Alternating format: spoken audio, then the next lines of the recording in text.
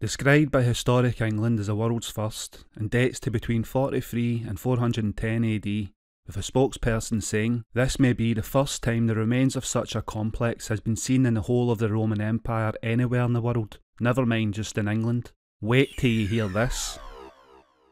The remains of the exciting new discovery were found by a housing development company who'd hoped to rejuvenate this area of North Yorkshire with a housing estate to meet future population booms. But the importance of this find may well cause a U-turn for bosses of the firm, with Historic England saying it's easily the most important discovery of its kind, and this has prompted interest from around the globe as the world's press pick up on the new discovery.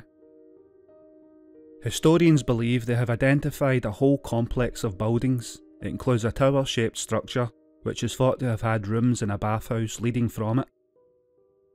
They are continuing to study the site, but so far it's thought it would have been built by a wealthy landowner with high status in the Roman times, and probably became a religious building later on or something to that effect after the particular person had passed or moved on in some sort of respect.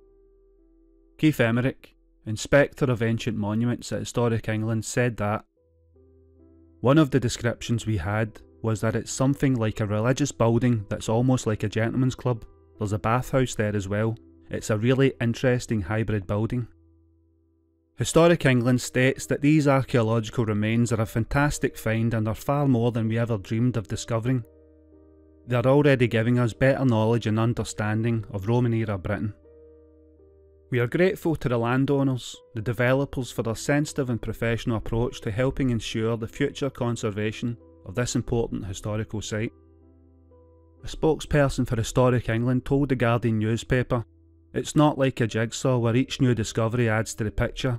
Each new discovery actually gives a twist like a kaleidoscope and changes the picture entirely. This is a really exciting discovery and definitely of national importance. Not only is it a first for Britain, but it could also be a first for the whole of the Roman Empire." Adding that, "I would say this is one of the most important discoveries in the past decade, easily." Historic England hopes the remains will be accessible to the public in the not too distant future. But what do you guys think about the discovery of a near 2,000-year-old Roman era villa in North Yorkshire? Comments below, and as always, thank you for watching.